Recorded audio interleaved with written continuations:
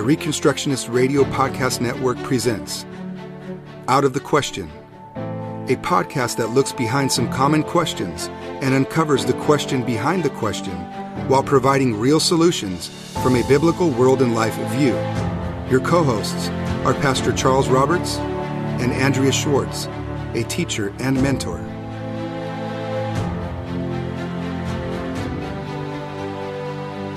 Hello, this is Andrea Schwartz welcoming you to this September 21st, 2018 episode of the Out of the Question podcast. I'm flying solo today due to the need to reschedule this interview to accommodate our guest, and the new time proved to interfere with an already scheduled appointment for my co-host, Pastor Charles Roberts. Well, we are coming up to election season in the U.S., and like most other times, we're told that this is one of the most important elections of our time. This is a reflection of the fact that too many people in our day look to politics as a means of salvation. R.J. Rushdoony notes in his position paper on false religions that, quote, liberals and radicals see the answer to current inequities as more power to the state, and this solution is powerfully furthered by most of the media. The statist solution is seen as morally correct so that all who challenge the growth of statist power are somehow insensitive and morally wrong. In the minds of many, a link is being forged between true morality and the increasing powers of the state, unquote. Well, it's safe to say that salvation by politics is not just confined to liberals and radicals. Many professing Christian conservatives share similar sympathies. My guest today is Paul Dorr, someone I invited to talk about how Christians should approach their duty to weigh in on political matters, and specifically how to approach ballot initiatives in terms of what they're actually selling and what they'll actually produce. So who is he? Well, Paul Dorr is the owner of Copperhead Consulting Services, and as I quote from their website, rollbacklocalgov.com, they provide services in political and financial matters designed to start rolling back the cost and spending patterns of local governments. Copperhead begins by helping clients build local political credibility through defeating local funding proposals, which are required by law to receive voter approval. Copperhead prepares local organizations to take political advantage of the wave of bankruptcies, municipal bond defaults, collapsing tax revenues, and loss of local and state subsidies to help establish local leadership in embracing the jurisdictions for civil government outlined in Scripture. Thanks for joining me today, Paul, in the midst of your very busy personal and business life. Thank you, Andrea. It's a privilege to be here and to visit with you again, and to hopefully we can inspire Christians across the nation to understand what Rushdoony taught us. I was listening to a lecture, an audio again the other day about the challenge between the anarchists and the conservatives. You know, one wants more status, one wants ultimately his argument, his point he was making was that they both look to a different sovereignty other than God in all this stuff. And in their political involvement, the anarchist makes man God, and the Christian conservative makes the state God. And he's inspired and taught me a lot, where I'm able now to teach this to people in 9 states. And there's a hunger for this. And I think Reconstructionists have failed in not engaging much more with these principles, much more actively in their local communities. Because I know the market's ripe. People are all over. When I get done in these issues, these campaigns, these local fights, I often get this question from my clients and others: where did you get this?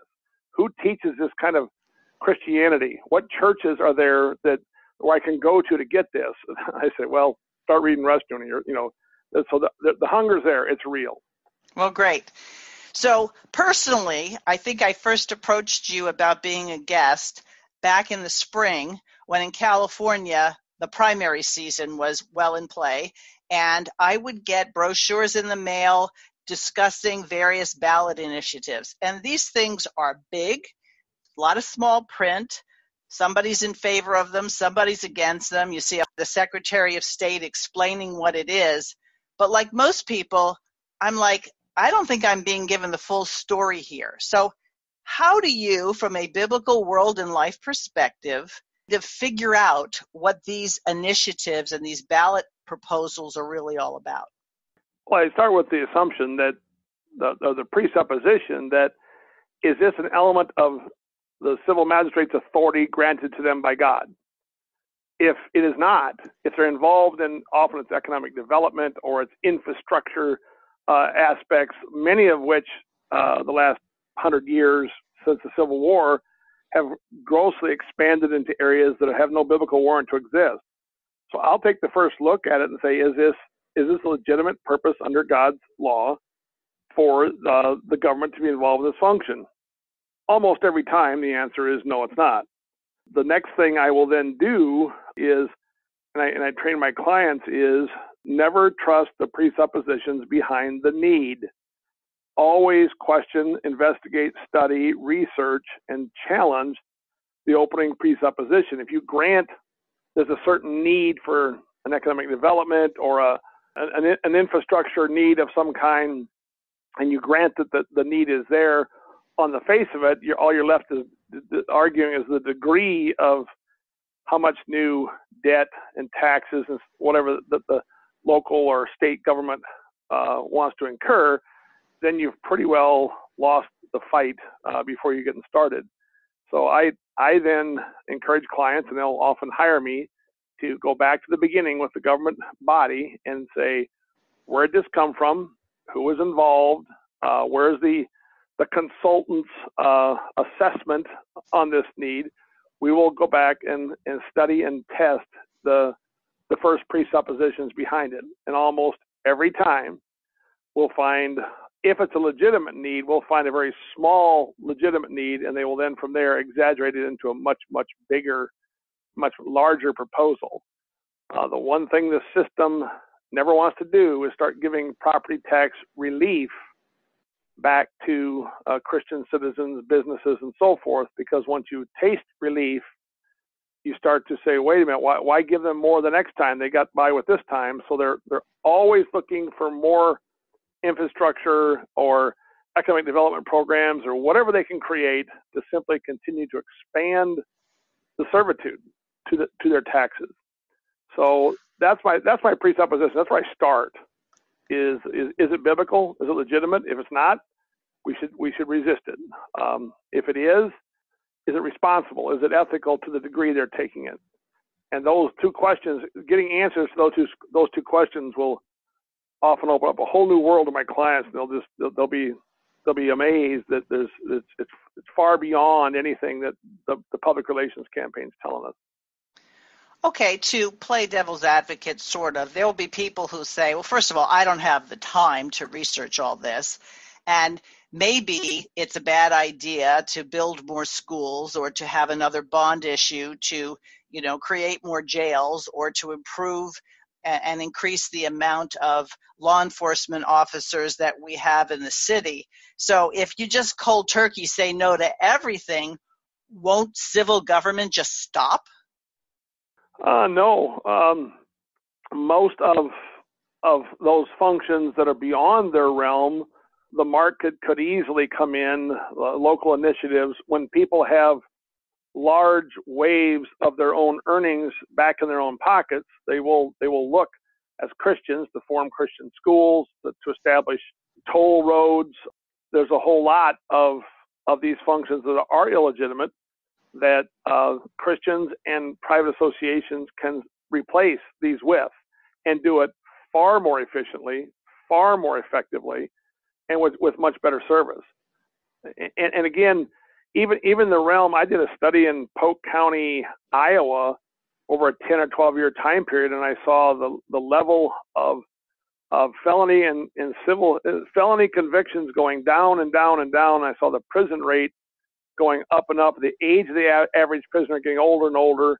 They're running out of youthful prisoners, and they're wanting more jails and more courthouses. And as they see all this criminal conduct going down, they want more. And in the end, they adjust the laws. They provide perverse incentives to arrest for less serious infractions. And they're unleashing a more tyrannical police department far beyond its lawful authorities so that they can put more people in these prisons and build the whole status system. So that there's perverse incentives for government to do all kinds of things that have the pretense of a good purpose. That all needs to be investigated carefully. So what you're really saying is no one's going to be able to spot this.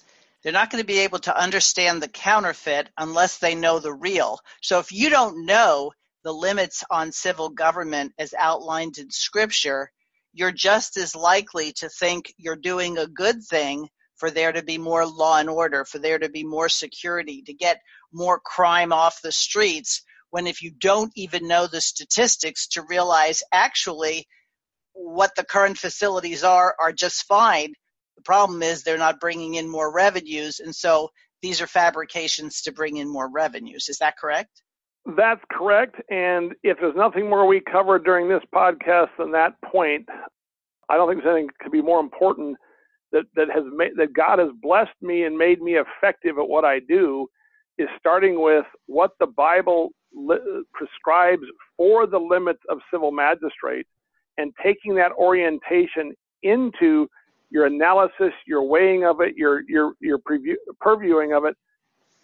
Far too many Christians have taken the propaganda line of law and order, more law and order on the face of it, and not looking at what are biblical crimes, how are these, the entire drug war. If you look at the 1980s, the Republicans gave us all this perverse drug education and mandatory sentencing guidelines, took away the discretion from judges. We have filled up prisons full of people that needed spiritual help, and they may need some medical help and so forth. But we've put in an unbiblical punishment on the drugs. The government has created the problem with all their affective drug ed courses in the schools across America. They've created the mess. And if we don't start with a biblical premise by looking at what is their duty, what is their limitations, and look past their public relations and analyze carefully what it is they're doing, we get suckered over and over and over. And it's interesting to me because sometimes people understand things in one situation but not another. So, for example, there are many who homeschool who will say, the government shouldn't tell me as a parent how I educate my child. And so they'll embrace an area of biblical jurisdiction. But if you don't go beyond that to recognize that God sets limits and boundaries for the church, for the state, for the individual, for families, for associations, you're very easily swayed into thinking, well, this is the right way to approach this problem, as opposed to knowing that the problem of drug use isn't because there aren't enough prisons. The problem with drug use has to do with people seeking out other gods other than the living and true God. Amen. That's all I can. Absolutely the case, and it's ongoingly disappointing when you see fellow Reformed and Presbyterian Christians, you see conservative evangelicals, you see these people buying this unbiblical pretext for the civil magistrate in so many realms, and thus agreeing and consenting to increased servitude and slavery.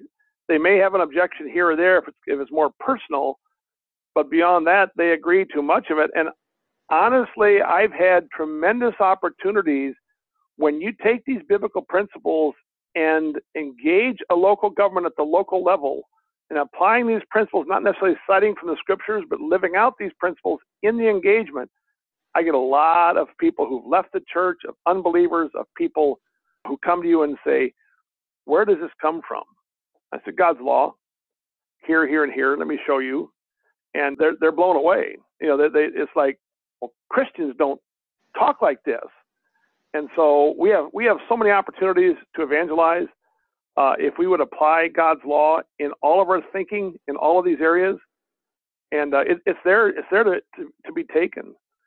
I'm reading a book right now on a 50-year-old book by Jacques Ellul on propaganda, and it's really got me thinking how deeply impacted, how much more insidious propaganda is. And you always said, "Oh, propaganda is a lie," they're just trying to lead everybody along. But I think Christendom has bought into so many of these things because they need propaganda as an alternative worldview, and they live in this ongoing tension and conflict with what God's law says. And so I try to open this up by just living it, by doing it at the local level, and watch as people just get animated and excited. Maybe the last time we talked about this, I got a picture of a young farmer in the upper Midwest sitting in his semi truck at a grain elevator, and he took a picture of reading Larceny in the Heart by Rushdoony. Mm-hmm. And he knew none of this beforehand, but he responded to the principles, and in time, he's starting to say, wait a minute, there's so much more behind all these economic models and government models that we've never been taught. So it's there. It's there if we simply believe it and adhere to it, and then advocate for it at the local level. So are you saying that rather than being concerned who's going to be the next president of the United States or which judge is going to get the nod to go ahead and be a Supreme Court justice, that we should be much more interested in our local government, who sits in those positions and what sorts of things they're advocating? I was really big time in the 80s for all this presidential stuff and the Supreme Court stuff and on and on and on. And with all due respect, I find this almost an utter and complete waste of time for Christians to engage. Because the first thing I tell people is, where do these state bureaucrats and these state politicians, some of which go on to become federal politicians and highest ranking rulers, and particularly the bureaucracy, where do they get their first introductions? Where do they start this career path they're on? It's almost always back at the local government level. The training for the statist, salvific idea of government often starts at the local level. We can have a much greater impact on Christ's kingdom and pulling back on this idea of the government being your God and your Savior, and beginning to challenge people to stop taking their stolen money and build an economy and a culture and a civilization in your neighborhood, in your area, on God's law and the charity and the kindness and the love of Christ and his church at the local level, and begin at least to start thinking about these things. The Fed in our states, that's all coming down. I mean, the debts, the whole model is way past anything. I mean, it's just living on this hyperinflation model, and it's a global model. I think Christians could really see kingdom advancement as they would engage in the local level. There's so much growth and progress and hope, and seeing lives change, and people wanting to come to Christ and wanting to be taught God's law once they see you engage it at the local level. So, long answer to your short question, absolutely. Yeah, I've seen that played out. When there was a local city council election, I made a point of calling up and seeing if I could talk to the candidates. And at that level, they're really willing to talk to you. You don't have to go through so many staffers. And I asked their position on abortion, and all of them said, well, that's a nonpartisan issue. And I'd say, well, I'm sorry, I don't think murder is a nonpartisan issue. Well, this is not something they say that we deal with at this level. I said, but we both know that this probably isn't going to be the last political situation you're in. So I want to know what it is you think. And then at that point, since obviously people would guess where I was coming from, the answer was, I believe in a woman's right to choose. And then the conversation was over. Right. And at that very, in fact, I'm researching a book, a sideline book right now on the history of the sex education movement, and tying it back to Rushdoony's teaching on education in general. And you really, as Alan Guttmacher, the president of Planned Parenthood and Guttmacher Institute, said, in the early to mid 70s, he said, what's going to secure abortion going forth in the future? And he said, sex ed. And I call it classroom sex talk. And we have, I mean, it was Rushdoony who woke me up and realized, we've got to get out of their entire unbiblical educational system, and we homeschoolers have got to become more aggressive about this culture and detoxifying so much of it that comes at our kids from every direction. The whole mindset going back into the daycare centers, the way these children are being totally propagandized and totally educated into a sexualized culture, it's going to ensure the mass murder of children for years to come. We have to rebuild the entire model of raising children covenantally, and it was Rushdoony who taught us how to do that. And part of the deal is we're so used to instant gratification that our efforts need to produce. I mean, sometimes, to be honest with you, Paul, when my computer is slow and I'm not getting the click response that I want, I have to laugh and think back in the 80s when I first got my first computer. I could have gone made a cup of coffee and come back by the time the response happened, and yet I get so impatient. Well, we have to have a long-term view, and the Bible really speaks generationally. So if I have to see it now, and that's the only thing that's worth it, not only is it very short-sighted, it's unbiblical. It's unbiblical, and it's destructive. It feeds on the entire propaganda system has coached us to insist and demand on instant gratification, have all of your needs met instantly. That again is something that through a lot of Rush's readings, my wife and I realized back in the 80s, we need to take a generational position, and it's going to be laboring in the fields for decades, is building foundations with our children, being open to as many children God would give us. He blessed us with 11. And I have all of our children in some fashion. 8 of the 11 are married, and they're all contending to advance Christ's kingdom, and they're passing on the scriptures and the faith and this vision of generational covenantal blessing onto their children. We have 24th grandchild on the way. They're all being taught this. We have to have a generational vision. That said, I'm seeing things now that my wife and I assumed years ago, that the fruit would start to be yielded from our labors well after we were passed on to our reward. And I'm seeing that God is moving the schedule along faster than I ever anticipated. And so it is that instant gratification, even in the political realm, Christians who raced in the 80s and wanted everything fixed quickly and politically with their Christian schools, all of it, that generational vision, absent that, where we take the humanist secular world's shortcuts and we end up derailed and frustrated, and homeschool families give up, and homeschool marriages are falling apart, and all of this. And yes, we need very much so to adopt a generational vision. And people have asked me, regarding your kids, how'd you do this? And I said, I took them along.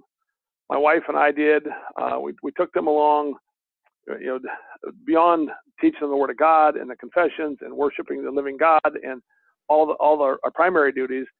We took them along when they were kids on street side, as I said, to engage the darkness. If it be a perverted Christian college, an abortion clinic, an unjust judge at a courthouse, and contended for the faith, for Christ's crown rights and his law in those realms, and let your children grow up seeing mom and dad contend against the darkness.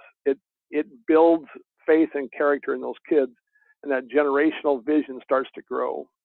I like that you say contend for the faith rather than just be part of a protest, because contending for the faith implies building, and it implies a standard you're aspiring toward, as opposed to just saying, I don't like the status quo. And often when you're doing that, people say, well, then what solution do you have? And then it opens the door wide open for a biblical discussion on what the alternatives are and what we can do and how God will bless this and so forth. And even in these local political initiatives, I have many, many people that start to rethink their whole support of public education, of government social welfare, a lot of these things. Once you've demonstrated, how illegitimate they are, And so contending is critical toward God uses this so often to waken up the spirit and the hearts of many, many other people. And we talk about solutions at that point.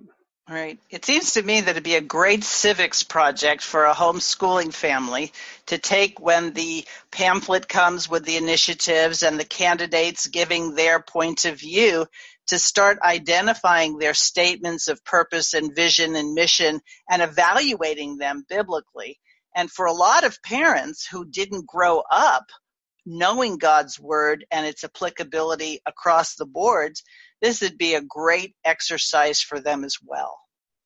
I couldn't agree more. And as they consider it from God's word, and then they start asking questions, what we call doing public records requests, started getting the details behind the proposals, then more doors open up. And at that point, that's been my vision for 15 years, is to have homeschool families come alongside it. We can't get them. Honestly, most often we can't. When we get into a local contest, we'll call up the homeschool leaders and we'll ask them, can their kids help us with yard signs? Can they go to the courthouse and do a request of some things for us? Can they? And most homeschoolers will just cut and run, and it's sad because there's so much. I took our youngest son, he's 15. When he was 13, he came along when we audited a post-election voter rosters in a county in Minnesota, and he got to sit there as we had the updated voters list from the Secretary of State out of St. Paul. We're looking at the updated list, and we're looking at the manual rosters, and we're going through them, and we're finding like 900 voters that are off. So they voted that didn't vote, or that did vote and they didn't vote. This is just one little exercise. We take him along, and he gets to sit there at the age of 13 with his own eyes and say, well, that says they voted, and the Secretary of State's list right here says they did not vote, and back and forth like that. And we had to have the whole county redo the recount and everything else. And that just, in our child's mind, that's just one little exercise. But he got to realize, when the government, as God speaks and says, thus saith, and this is true and a fact and so forth, it may not be at all. It may be totally off. And that's, again, just one little exercise, but there's so much that homeschool families could do at the local level, applying the law of God, the scripture, and then using that as they engage locally. And the fun one I like to do is to get homeschool kids to go with a video camera and video record a public school board. Instead of being afraid of the public school, going on the offense and recording them often when they're up to no good, they realize we got a homeschool kid here holding us accountable with a video camera. That's. I mean, there's the possibilities are endless. We just won't begin to consider it. I think it's because people have a gross misunderstanding in many churches when the scripture says that the gates of hell won't prevail. They have this bunkered down mentality that says if we're just safe in this little room, they can't come and get us, as opposed to what you're saying is, oh, we're not worried about them coming and getting us. We're going after them. I've got 30 years of doing this.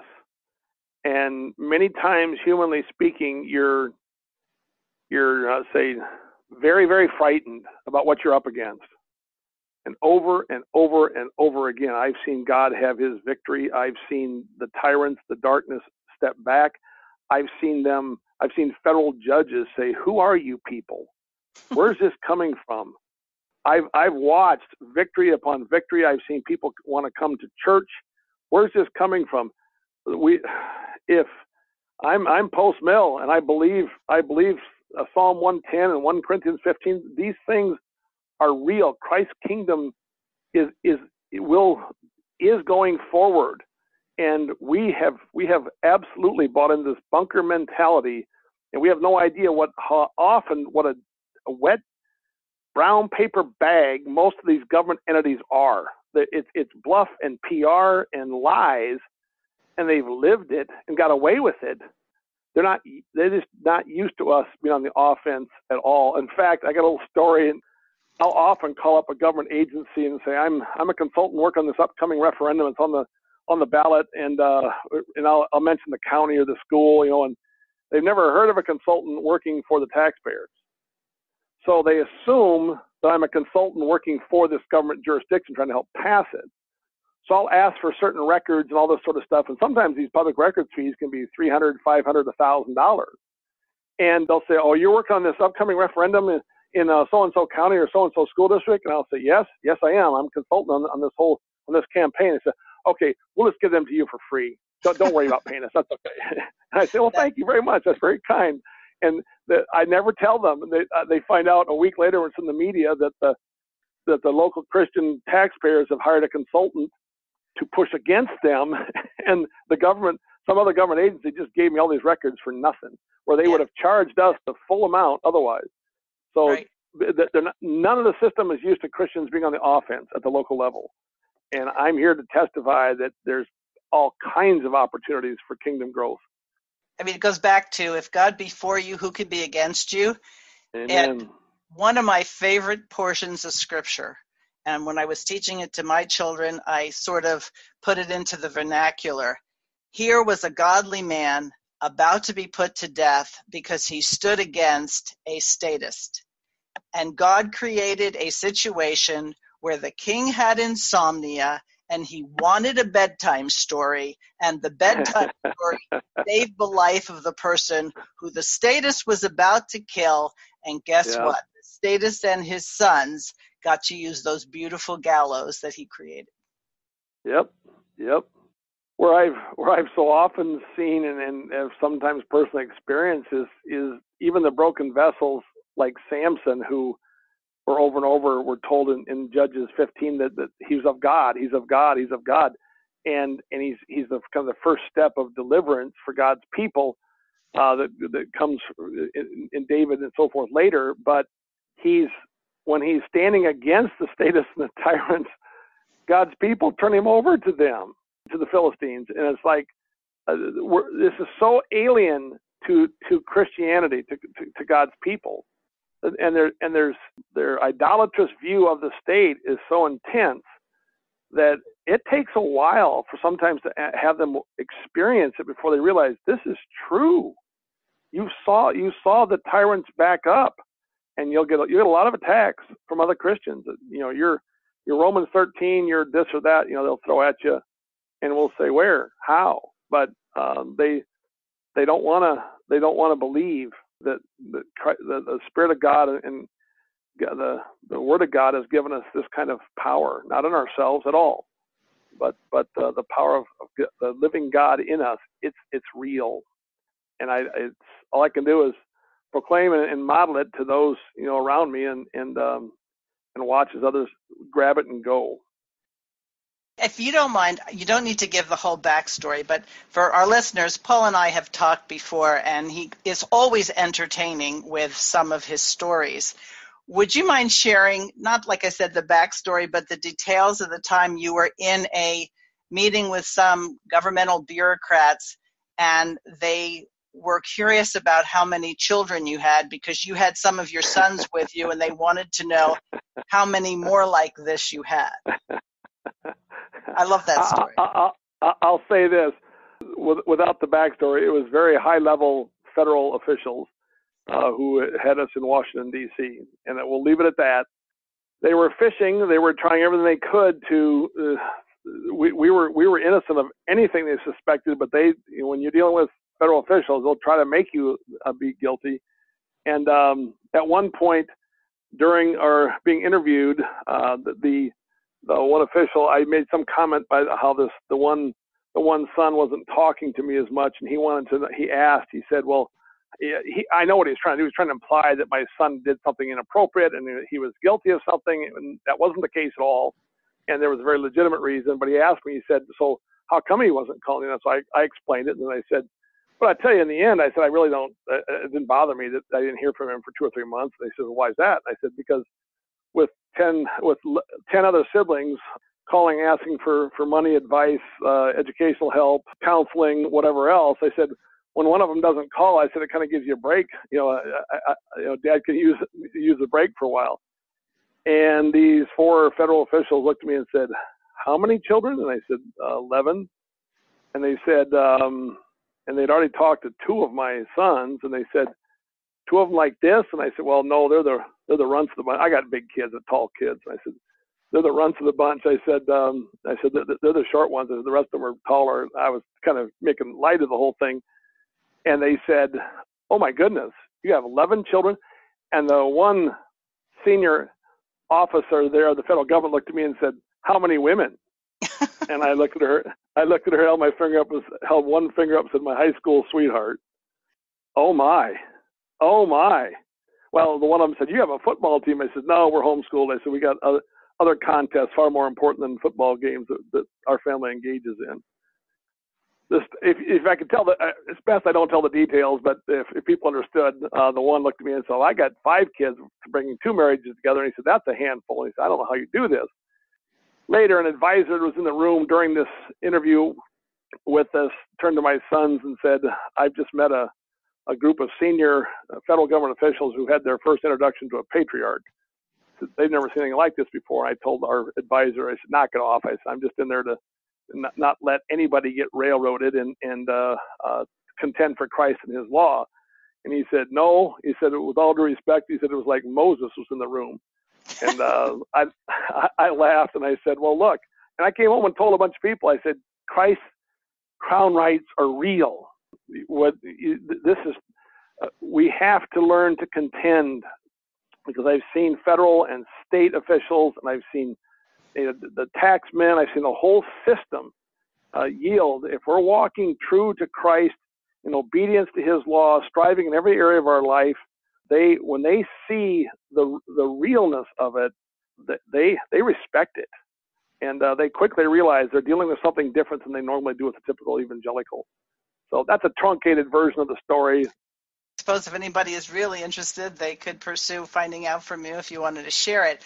But I wanted you to bring it up because even in the course of doing your job or defending the job you had done or whatever the circumstance was, that you're salt and light and people take notice. And so rather than being afraid of rocking the boat, let's be glad that we're in the boat with Christ and that we're safe so long as we stay on his agenda and that our purposes reflect his purposes. Amen. And where they'll throw traps at you all the time, and my sons can be quick to tell that it'll be money, it'll be power, it'll be access, it'll be women, it'll be, as you're contending in the system, when they see that there's something different, that the living Christ is in these people, then the next step is to try to seduce and try to take you out. And once that fails, they have a formidable enemy and they know it. And at the same time, that's when God starts to raise up the remnant, and even the stones come forth and say, how can we get in this? Who are you? Where did you get this from? And there's so many possibilities, and we just sit on the sidelines. Too often, too many. So, Paul, if somebody wanted to find out more about you, they could go to rollbacklocalgov.com. Yep. Okay. They fill out the contact form, and I respond usually within an hour. Okay. So you're saying that people have ways in which either to bring you into their locale for a particular initiative or ballot fight that's coming up, but do you also have good resources for them to educate themselves on how to be little Paul Dorrs wherever they happen to live? I would recommend they spend a large amount of time on my site. I'll be honest, I haven't got the professionals I needed to get the site more eye-friendly and organized, but just go down the left side of my page and click and read, because many people who contact me say, you've answered so many questions and things I never knew about how it works. I needed to talk to you. We need to get you in our community.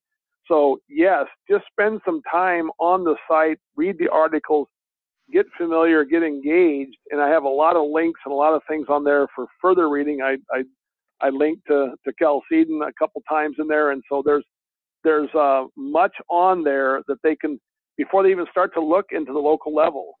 What the drawback is for a lot of people is that this takes work and sacrifice. it's just going. There's no shortcut. There's no quick vote. But I've seen the Christians in 9 states that I work in that engage this and stay at this steadfast, the long-term vision. I've seen them start to turn out the tyrants. I've seen them start to get people seeking their advice and counsel. There's much there, but there is no quick. We're back to the prior point. There's no immediate gratification. There's work, yeah. And so spend some time there. Follow the links. And at that point, after they spend some time, they can certainly contact me. And if they got further questions, I can route them to all kinds of other resources. Okay, so repeat the name of the website.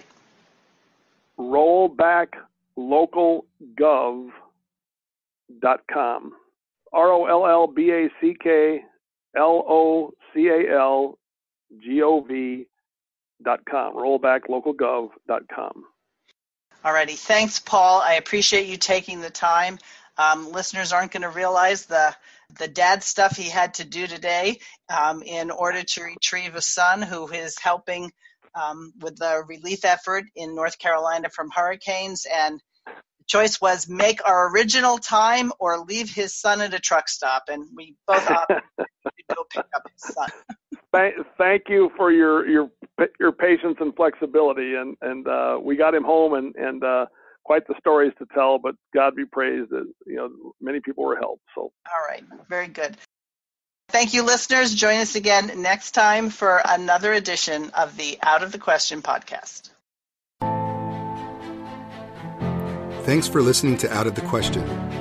For more information on this and other topics, visit kingdomdrivenfamily.com.